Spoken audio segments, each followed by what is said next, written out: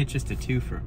A twofer. You mean a twofer. I'm gonna start calling it. Hey everyone, it's Maddie here. I am about to do a video with my boyfriend, but I wanted to do a quick intro because I forgot to in the next clip that you're gonna see. So really, I just wanted to buy some more books, but I had no clue what I wanted to buy. So Brock, my boyfriend, I'm gonna give him my credit card and he's gonna go buy me some books from Barnes & Noble. I'm gonna go with him, but I'm not gonna look at the books he's buying me. He'll buy those separately. And then afterwards, we'll meet probably just in the car. He can tell me why he bought the books that he did. Now, he does know that fantasy is my favorite genre. So I'm gonna just send him straight to the fantasy section and he can choose from there. I will also give him my Goodreads, like my phone, so he can see the books that I've already read. I don't want him rebuying any of these, so I hope that if I give him my Goodreads, he can look at the books that I've already read. He doesn't know how to use Goodreads though, so I don't think he'll see my full want to read list. I don't think he'll know how to get there. So I'm not worried about him cheating or anything and picking a book off that part of the app, but I just want to see what he picks and why. And I know for a fact he's gonna pick based off the cover. This will be pretty interesting, but I guess you could say it's a boyfriend buys my TBR, but not really. He's just gonna go find a few books that are random and hopefully I like them. But yeah, okay, intro over. Okay, so I'm here with Brock. We're about to go into Barnes & Noble. I'm gonna hand him my credit card and then he's gonna choose 3 books. I told him, or I'm gonna show him how to do Goodreads just so he can see what I've already read. I don't want him rebuying anything. And what else did I say? I feel like I'm gonna pick stuff that you don't want to read any of. Well, I'm gonna point him to the fantasy section, so he's gonna go in the right area, but he's scared to check out because he doesn't read these kind of books, so he doesn't want to be judged. Yeah. But that's okay. I told him not all of them are girly. Oh, and they have to be paperback because I don't like hardcover, so that's really the only rules. But I just told him 3 books. Hopefully I like some of them, but we'll see, I guess, when we're in the store. Look at this crock. That's bad. I got a good outfit. I got him in 4-wheel too.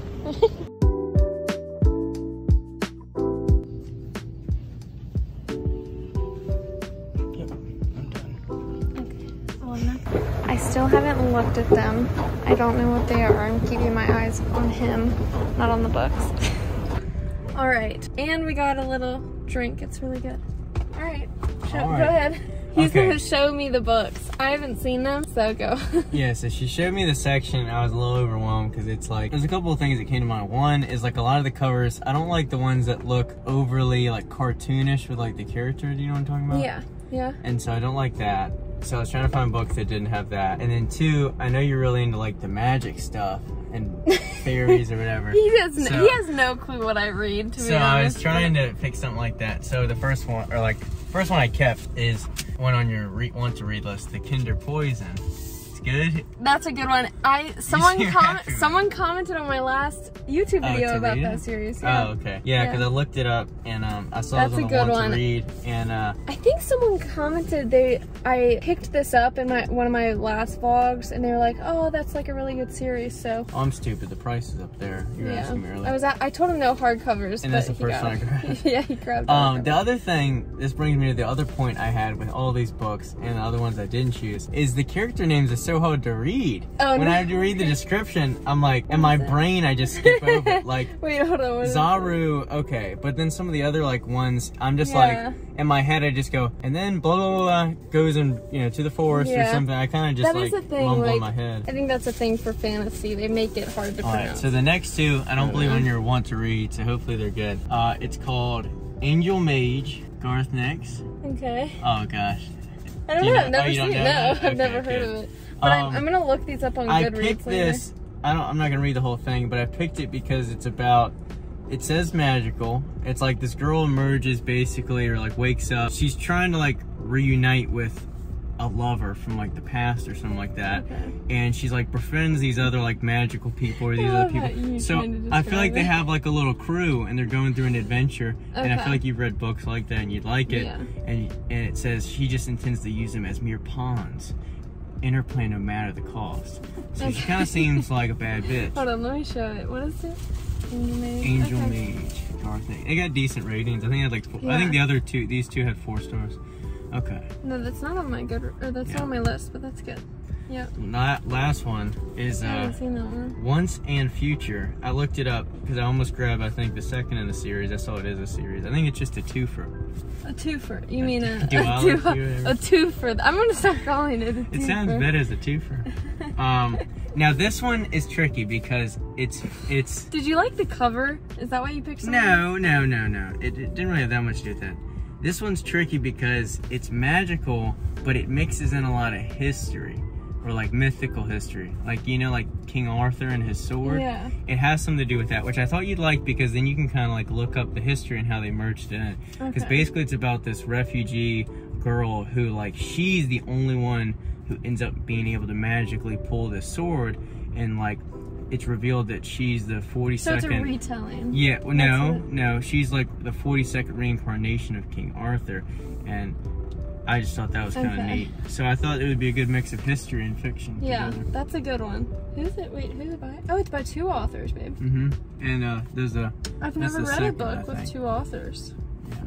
That'll be interesting. I'm not used to that at all. Yeah, but so how I about think that? you did good. I think I did good too. I think you did really good. This one I'm more excited for, but because I know more about it. But I'm definitely gonna look these up on Goodreads later just to see what the ratings and stuff are. A part 2. Maybe a part 2 if I like these. A twofer. A twofer. That's it for now. I think I'm gonna do an outro when I get home, but we're gonna enjoy our tea. It is hot today. It's like 90 something. Yeah, it's so hot. So I'm gonna enjoy this. I'm gonna look these up on Goodreads and then I'll come back to you guys with the outro, but thank you for coming with me.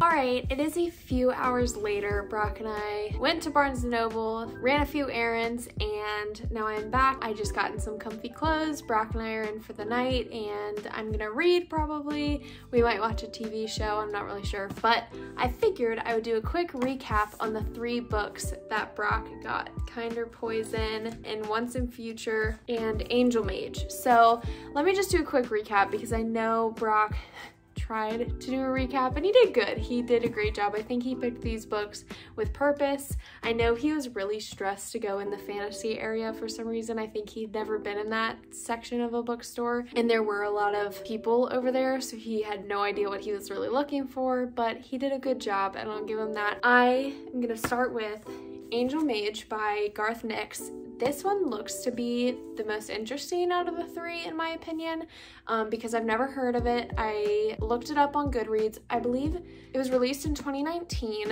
and it's like 3.5 stars. For some reason in my head, anything lower than 4 isn't worth reading.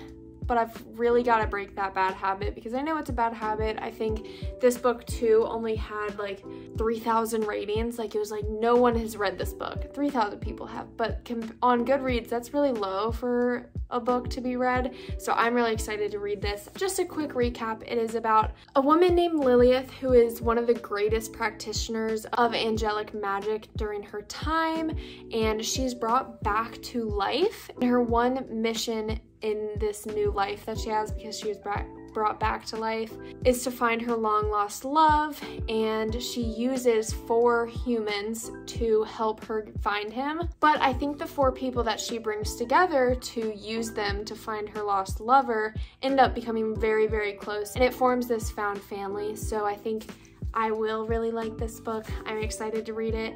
The text is beautiful. It looks like it's a beautiful cover.